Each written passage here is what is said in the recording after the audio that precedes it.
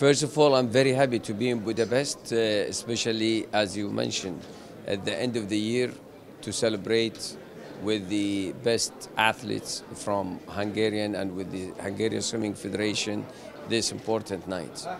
As the president of FINA and the World Aquatics, I am very happy to be here to encourage and work with the Hungarian Swimming Federation, not only for the result or competing, but also for very important for FINA, the development of swimming around the world.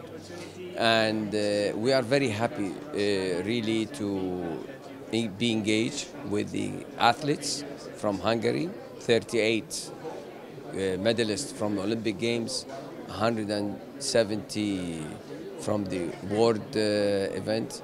This is show how is important Hungarian swimming and Hungary for FINA.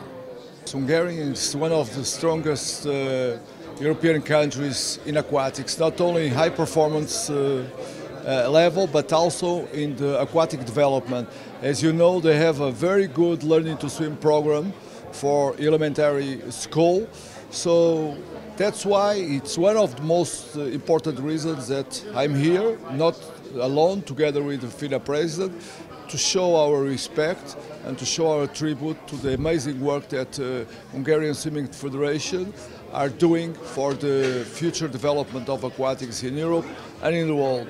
Of course, behind this they are organizing a lot of major events, not only European but also worldwide. So I think it's the minimum that we can do, and especially the LEN president to be here and pay tribute to Hungarian Swimming Federation. I think the future is bright for Hungarian Swimming Federation, Hungarian citizens, and I think all the European countries should learn and will learn a lot for the experience that we can take from the aquatic development programs here in Hungary, especially, and I must highlight this, the learning to swim program together with the educational system in elementary school.